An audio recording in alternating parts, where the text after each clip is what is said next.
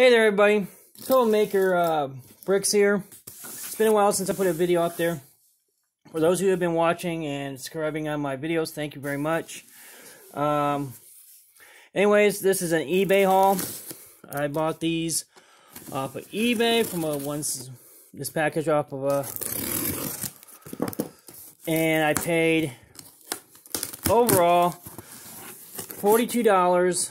And then like $9 and something cents shipping and sales tax, and came to $52 and something. So pop that.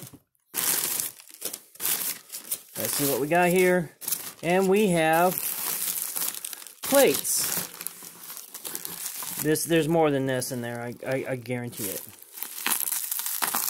And I decided back in December that I will be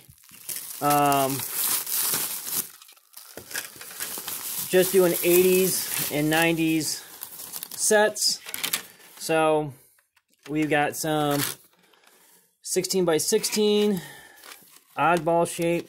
I didn't know they made, I think this was personally cut.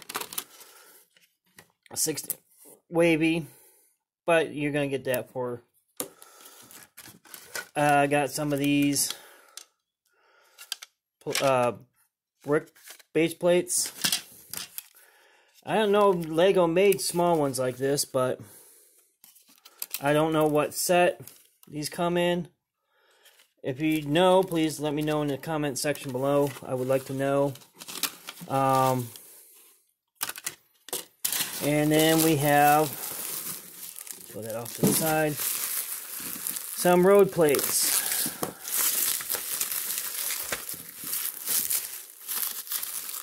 And the reason why I'm going with 80s stuff is because what I've been seeing out there, it's just not been I just haven't been liking it. So, got this road plate, got a T, got a curve, another straight,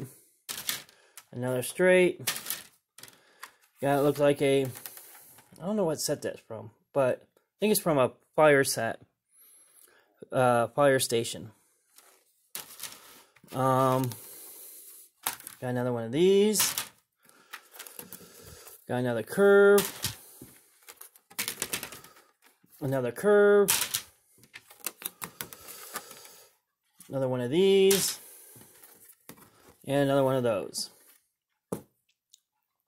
So, yeah, I've got this hoe 1, 2, 3, 4, 5, 6, 7, 8, 9, 10, 11 road plates. All seem to be in pretty good shape. Pretty good condition. And this for $52. So you figure just under $5 a piece for vintage Lego road plates. You can't beat that. I mean, yeah, there's there's curves and straights with the crosswalk. And if this goes to a fire station, I'll piece that fire station together. So yeah, I'm pretty satisfied with this. Under $5 a piece, or maybe $5. Yeah, under $5 a piece. So,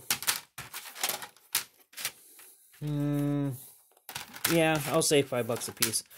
My math is not working quite right now in my head. So, but let me know what you think in the comment section below. If I got a good deal, if I got a crappy deal. I still would like to hear from you, even if you said hi on there. Hit that like button, hit that subscribe button, and leave a comment, because I really like to hear from you. And once again, I apologize for taking so much time off. And so, anyways, that's it for now. Until next time, take it easy, stay out of trouble, and keep calm and keep building. Bye.